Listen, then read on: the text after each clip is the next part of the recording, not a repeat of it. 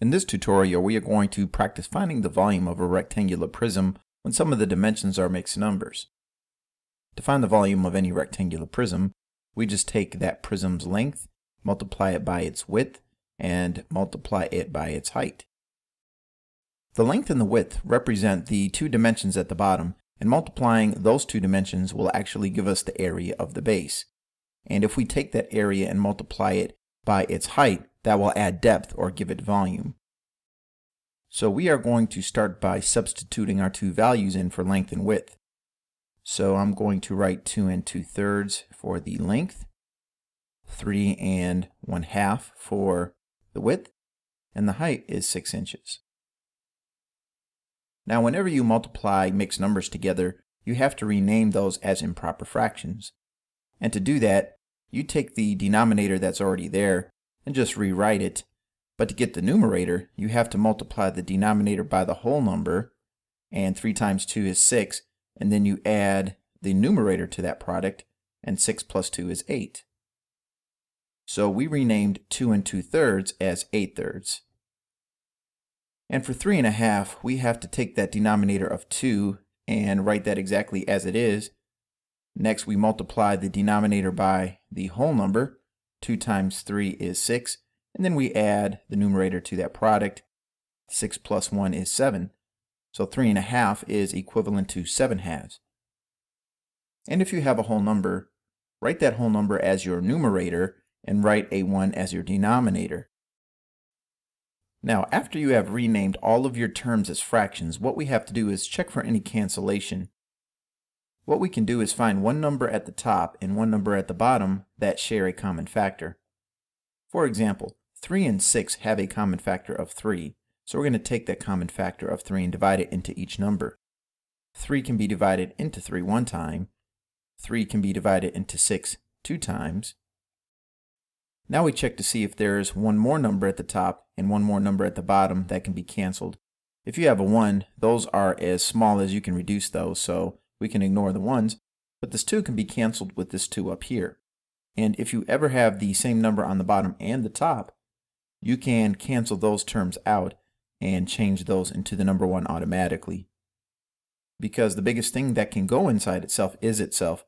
2 can go inside 2 once, and 2 can go inside 2 one time as well.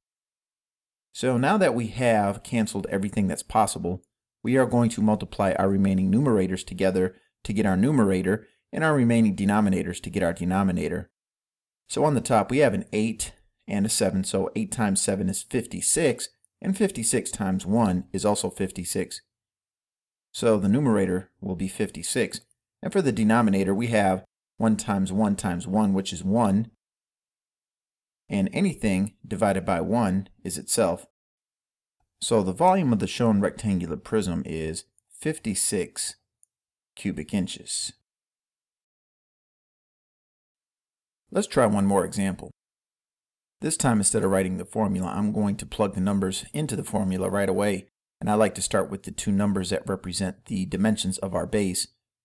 So I'm going to write 1 3/5 first, multiplied by 5 5/8, multiplied by the height, which is 2 2/3. Next, we have to rename all of our mixed numbers as improper fractions.